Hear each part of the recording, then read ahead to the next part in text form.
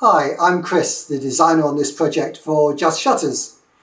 So here we are high up above the sea with stunning views, and you'll have to trust me on that one.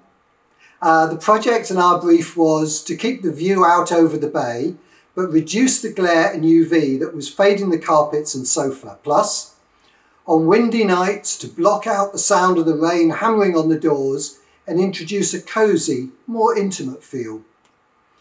The benefit of this would also bring the focus back into the room and make it feel bigger and brighter.